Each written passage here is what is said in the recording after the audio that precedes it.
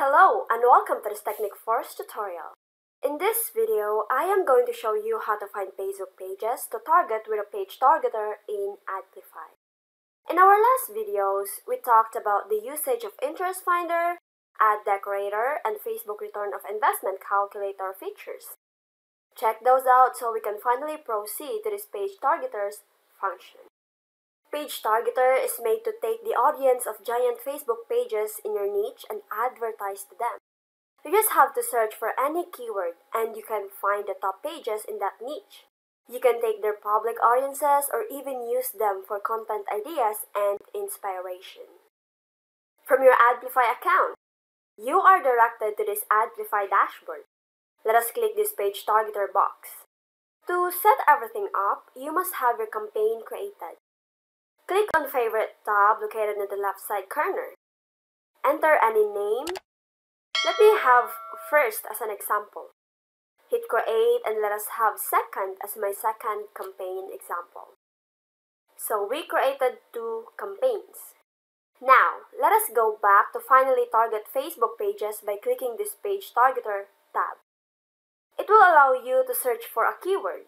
For example, I'll search for coffee. Select the number of results by clicking this box with a number so you can select your desired results. For example, let's choose 100 and hit search. As you can see, there are hundreds of results, showing 10 out of 108 entries. You can click this next button for more. Make sure to select your campaign so you can manually add them by clicking this add button. Let us go back to our campaign list. By clicking this favorite tab, you will be able to see the number of entries you have added under favorite count. Let's click this view page button. To finally target audiences, just click this target button from your selected titles. You'll be able to see the results from Interest Finder, showing 25 out of 32 entries. You'll see its audience size, the topic, and the path.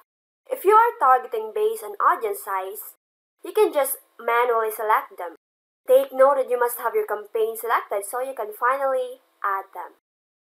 If you want to select everything, just click this check box beside interest and click this add selected button so you can finally add them to your list. Go back to favorite tab to see the results. As you can see, the list you have selected are now in our favorite count. Click this export text so you can now have them. You can also export through CSV file if you want to. Your file is now downloaded and you can now finally copy them. Awesome, isn't it? I hope you like this tutorial. We also have a bunch of tutorials in this channel. Take a look and you might also find tutorials about the other apps too, which might help you succeed in internet marketing. Thanks for watching!